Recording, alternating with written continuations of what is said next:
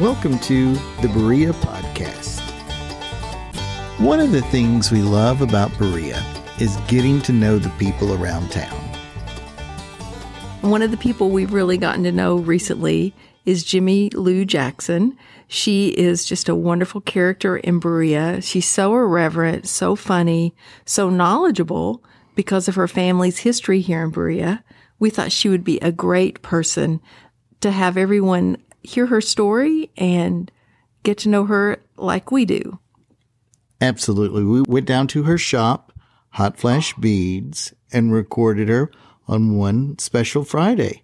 So sit back, relax, and enjoy this interview with Jimmy Lou Jackson. Hey, Jimmy Lou, introduce yourself, your full name, and not where you live, but like the part of town, what you would call it. Okay. My name's Jimmy Lou Jackson, and I live on Boone Street. And that is old. Is that Old Town? I live on the other side of Old Town. Old Town's on one side of the ridge, and Boone Street's on the other side of the ridge. So, is that a part of town, though? What do you call that part of town over the ridge? Well, right now the train's going through, so we get to listen. Yeah. Well, actually, it's just in Berea. When I was growing up, there was the East End and the West End, and the East End kids were usually college students. College faculty children, and they went to the foundation school. And then we were the West End, and we were the kids that went to the Berea High School. And where was that? That was at the top of the Boone Street Hill, where the Berea National, where the bank is now, the People's Bank is. So there was another building there. Yeah, there was a building there, and it was a school that we went first grade through senior and high school. All of us went in there together, and that was the East End. That was the West End. Oh, sorry, that was the West End. Yeah. The East End were the college faculty kids. Uh-huh. The West End were the other kids. Other kids, yeah. Yes. She just told us that. Yeah. You can't hear. All you can hear is the train right now. Little boys and trains, you know. It's one of those kind of things. That sounded like a Lancaster 43. See, I told you. But anyway, Berea High School was the school where we all went, and it was called Fruit Jar High. Now, It was called Fruit Jar because back when they decided to make an independent school in Berea, the people who were working on that project got mad at each other, and one of the guys was drinking water out of a fruit jar. This is the story that was told, and he picked up the fruit jar and threw it at somebody else. So it was called Fruit Jar. But then there are other stories, so who knows, there was a fruit jar that had flowers in it, and somebody, but anyway, a fruit jar got thrown at somebody. But everybody called that fruit jar. That was Fruit Jar. And when did that come down, and when did the community school start? The community school started in 1968 or 69, I'm not sure, because I graduated in 61. Okay. And my younger sister, was the last graduating class of the at Fruit Jar. Yeah. Okay. So that's Belle, my sister Belle Jackson. So. Okay.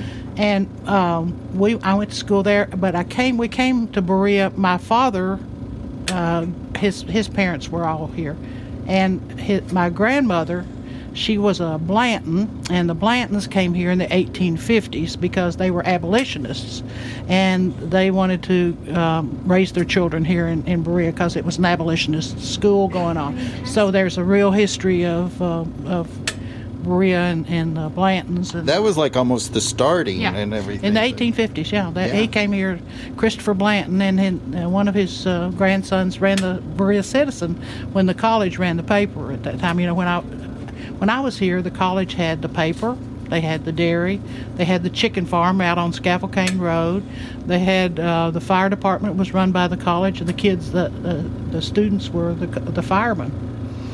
Yeah, and they lived in what is now the Promenade Gallery. That was the firehouse, and with that garage in the back. And all that. That makes that was architecturally that makes sense. Was the firehouse, and it was. Where did you buy your Skittles? I didn't eat Skittles or didn't play Skittles. We actually we could sneak into Boone Tavern, but see, being local kids, we didn't get into Boone Tavern very often because that was, it was kind of like East End was the people who had money, and the West End were the people who had children. I mean, that's the way it was, you know. It was that, and it pretty much felt that way, you know, growing up. And then, of course, now as growing up and going to school here, I grew up on a little street called Boone Street. It's over the hill on the other side of the ridge. And my great-grandfather on the other side of the family, the Jackson side of the family, had a brickyard where I still live, and I actually have the deed to the property that brickyard was on, and it was in the 1800s also, early 1800s. So we've been the Jackson family's been living there since that 1800s, 1840s, 50s, somewhere like that. Now, there are three of us girls, Jackson girls. My sister Dinah Ray, she's the only one that's married, and then my sister Belle and I. And so we still live in what we call the Jackson compound. Each one of us has a house, but it's all on the property that our great-grandfather owned, and we still living there. I tell everybody we're too poor to get out of town. It's awesome, though. Yeah. There's so much history. Yeah, that is been really... here. But anyway, my mother was from Irvine, that's a good place to be from. You know, if I had a friend in jail and a friend in Irvine, I'd get the friend out of Irvine first. You know? Hope you don't have anybody from Irvine. But anyway, she was from Irvine. So when he met my mother, they stayed in Irvine, and he went off to the war and came back.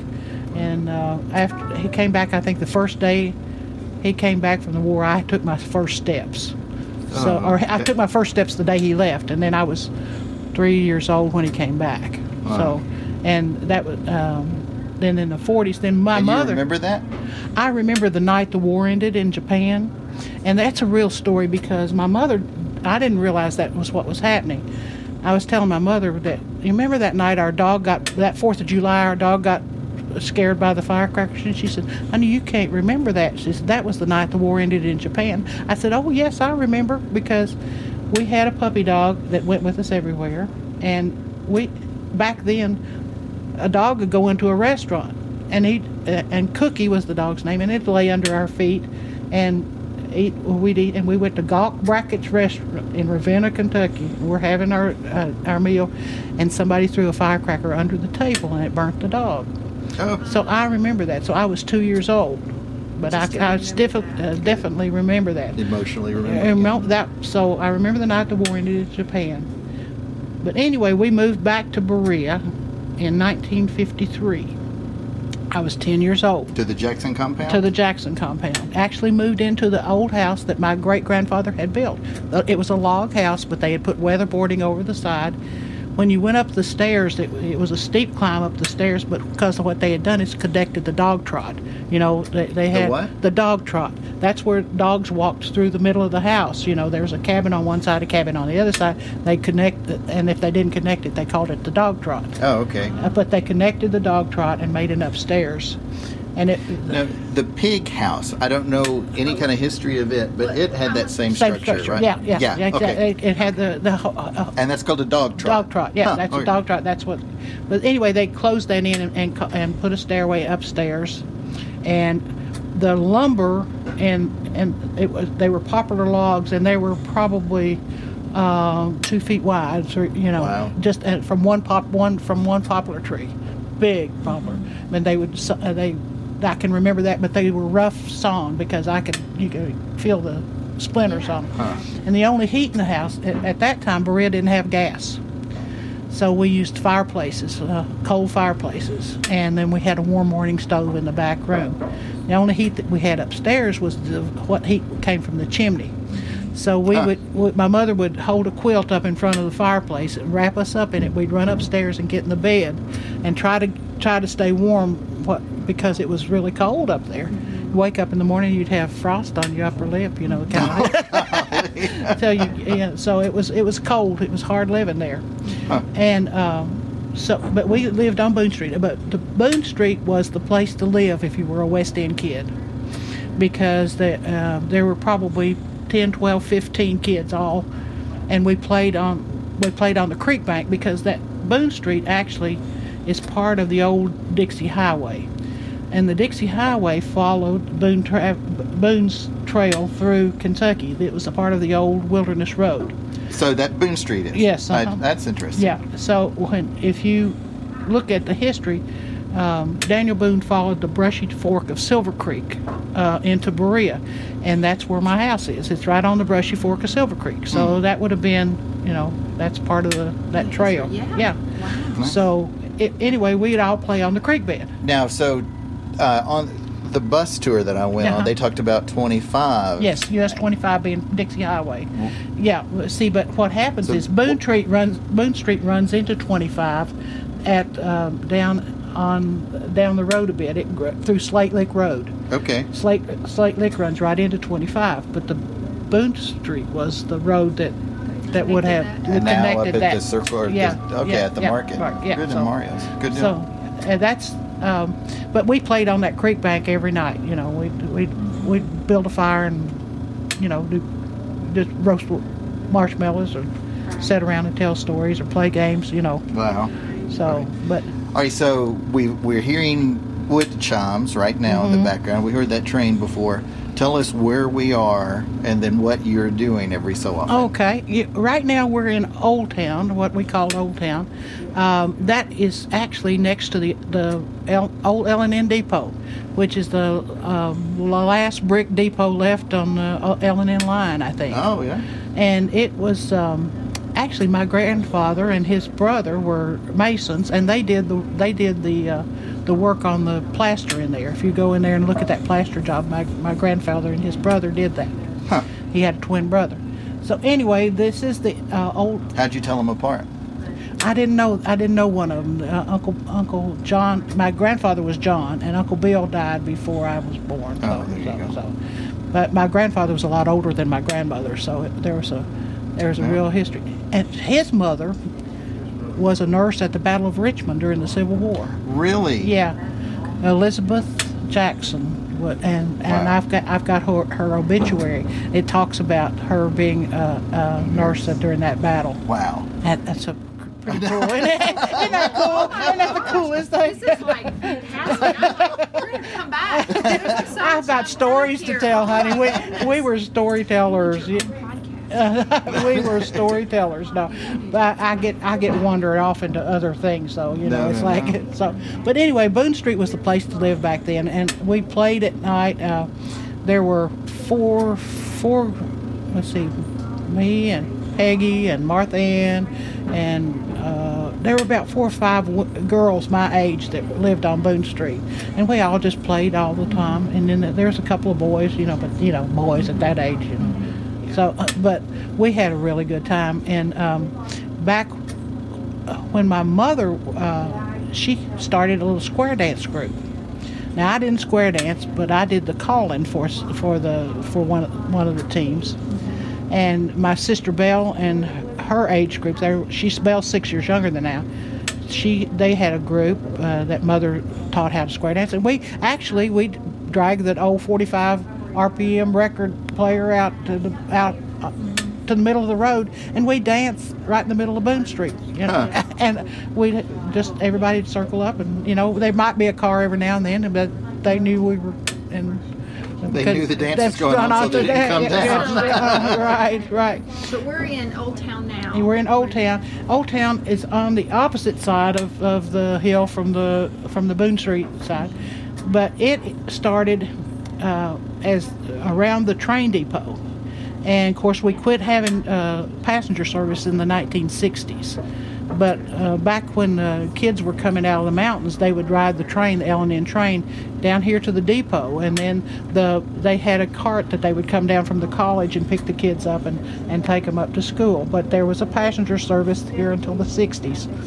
The hotel building next door to where we are right now, we're in the barn building called the Honeysuckle Vine, which I have my shop in here. My sister and I have the Honeysuckle Vine, and I have hot flash beads, and we'll go into that later. Okay.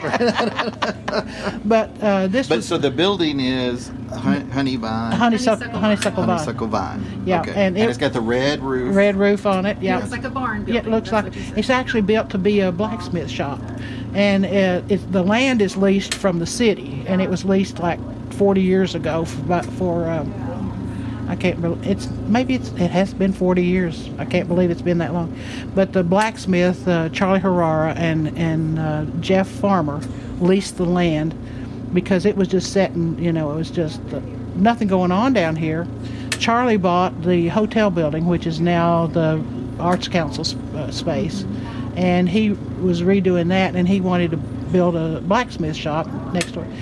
So he leased the land, and he and Jeff built the building. And then eventually we bought the building, half the building from Charlie, and then Jeff had half of it. Now Jeff's got all of it back. So we're getting out of the home building owning thing. Oh. So, but anyway, we started our business down here when there was Neil and Mary Comer, who have the place called the Weaver's Bottom, and Charlie Harvey had a shaker box baking place in the old hotel building back in the back. And then the Coopers made Cooper shop made candles. There were 4 of us down here, and we got together and decided it was time to promote this area of town because everybody was going to the College Square, and they didn't know we even existed.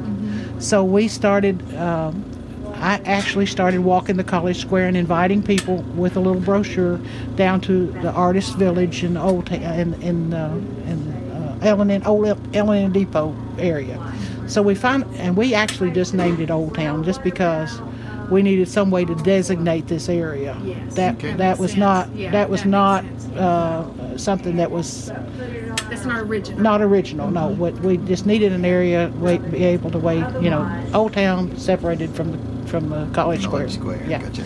So we, as that progressed, more and more artists started moving down here because we were low rent district. I mean, that's the truth.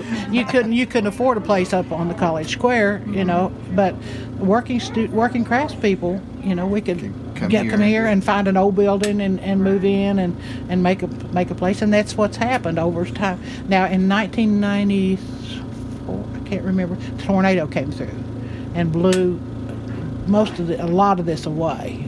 Blew down Charlie Harvey's building, and so there's a new building there now where his was, and then. Because there is, as you come through, there are old buildings and stuff that are relatively new. Yeah, and the new came from actually rehab by nature, and during that time, the state of Kentucky got interested in Berea because there were some people pushing for the state to push. Tourism, yeah. So the Artisan Center came right out of that tornado.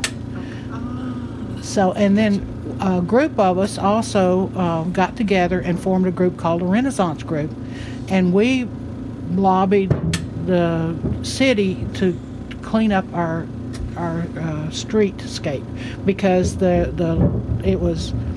they had piled layer after layer of blacktop on the street, so it was the curbs were, way down, and so we went to and we got some money from the state and money from different grants, and we redid the streetscape. We put in the lamps, the lights, and built the wall. And it's so nice. It's walkable. Yeah. It's so walkable. Yeah. It's so walkable. Yeah. It's really nice. And so good job. Yeah, so Mission accomplished. yeah, and we really appreciate the city people. The city council at that time was very agreeable to making tourism. And tourism's really one of our main industries in Berea. Oh yeah. Because I know that they did a study in 2009, and at that year we were accountable for $5,200,000 in income and employed 800 and something people. So your income is $5,200,000. Yeah, right. Let's see, I can't even think that many zeros. 5.2 million. That's what 5.2 million. So that's what the studies showed, and it employed 890 something people. That was nice. So that's a big industry. It's real. Yeah, Sure. and I have two questions Right. for you. So, one question, you were going to tell us about the tab because Yeah. you listened to our episode on the housing Right. when Troy did the the Berea get on the bus. bus. So, tell us about the tab. You're my source for this. okay, the tab at Berea College actually was the tabernacle, like you assumed it was, but it also, after they built the Phelps Stokes Chapel, it became the tab. That's where theater was. I did a couple of plays there. I was an actor in a couple. They would do a special play, but now it burned. Physically, where was it? It was where the Jekyll Drama Center is. Oh, now. okay. So it was called the tabernacle. It was now, called- when I think of a tabernacle, I think of a religious Yeah. building. Is it? It was probably where they had, they had church meetings until they. I'm not sure, but we called it the tab, and it had it had theater seats, and probably the pews that they were talking about would. I gotta decline that. So probably Okay, go the back. pews. Probably the pews that they borrowed came from the tab, what they call the tabernacle. And it burned, so It it's no burned. longer on It's no campus. longer Oh, okay. And it was where Jekyll Drama Center Yes, is now. exactly. Okay, so it is not Phelps Stokes. No. So because we I was had mistaken. almost, I don't remember if we It said was all that. me. It's I'll take any- Yeah, he's all of it. the. Okay, so that's really interesting. Yeah. The second is, has anyone else ever recorded you about the history of Berea? Is this the first time this has happened? Well, Or some can people we- have asked me about Berea High before, Okay. about my experiences there, but no, not. But I'll tell you a story anyway. What? Well, I know. I'm just thinking you're Right. such a resource. Well, that, oh I my God. wanted Delana to come down and talk to you because we just like you. And I know, and there's just all kinds of history. Well, you knew about the history on Boone Street. You didn't know about Right. the- And you had told me when I asked you in the interview that your Yeah. great grandfather. Yeah, Well, yeah. tell about the business that's here and what they can Okay, do to get in all touch right. with you. I am what they call a lamp worker or a torch worker in glass, and I was 52 when I started using a torch. So my little business is called Hot Flash Beads. Now I tell my customers we don't cure a hot flash, but we make you look really cool while you're having it. I bought some today. Did you get you some hot flash beads? All right. We may cut that. Yeah. But I was a biology major at Berea, and my labor first job was weaving at Fireside Weavers. My second job, I went and applied for the job at the hospital lab because I knew that's what I wanted to do. Mm-hmm. So I worked at the hospital lab until I left school, and I went. My supervisor there knew some people in Lexington, got me a job in a lab in Lexington, so I went directly from Berea College to a lab in Lexington, and in a lab in Lexington I found out that I could go on to school to train to do what they call cytology. That's looking for cancer cells in body fluids. And I got free training for that from a Cancer Control Research Project grant. So I got all my schooling for free. I have found out that you end up where you're supposed to be if you just let it happen. Okay. So what happened with me is I was 55. I was working at a lab in Lexington, and a big corporation bought the small lab I worked for, and they let 7 people go. Well, a 55-year-old woman with diabetes is somebody that's going to be a problem for you. So they handed me a box and escorted me to the door. Now, my sister Dinah and I already had the honeysuckle vine. We had started this business back in the 80s. And I thought, I don't think I can stand to go back to work like that. Yeah. I've had so much responsibility for all these years. I want to do something that I can have fun doing. So I said, can I have just a part of the shop that I can set up my business? Best thing that ever happened to me. This little business paid my health insurance for 10 years until I went on Medicare, thank God. And so it really, like I said, you end up where you're supposed to be. If you just gotta trust it. Right. Well, when we walked in, there were people here talking to you already, and you were showing your Yeah. craft and everything. So you're available for that. If I you're love here, to you do show it. I love to entertain. I think you're underutilized. I am really thinking about this. So I think you're a great resource. right, so we're going to put the video of you, if that's all right with you, up on so we can show you how you do how they do. Is that okay? Sure, that's fine. Right, so go to the website, and there will be the video that shows a design that you did just make. Okay. That was pretty incredible. And do you have like an email address? I am hotflashbeads@windstream.net. So hotflashbeads@windstream.net. All small case. Okay, and people will be emailing. Thank you so much You're for your quite time. welcome. This was so unexpected and so This will be our fun. only time talking with you. No. There's so much to tell. So little time. We gotta mine all that. We really need kind of like we have barely touched the surface. The Jimmy Lou Jackson Experience. Maybe that's the title, the Jimmy Lou Jackson Experience. Yeah. Well, Awesome. I never let the truth get in the way of a good story. Thanks so much, You're Jimmy. welcome. Thank you for asking. It's always fun. That is great. Thank you so much, Jimmy Lou, for making yourself available. We are just really enjoying getting to know you better and love your stories. And I am sure we will be back many more times to get your knowledge and to get your funny, funny, funny stories. Yes. While we were there to record Jimmy Lou, she also was actually practicing her craft of making the beads. And so we recorded her doing that and have that up on our website for anyone who would be interested. It was a great thing to get to see, and to listen to her describe it is really fun. So the video is over at www.thebereapodcast.com. Next week, we'll be back with another episode. Bye. Bye.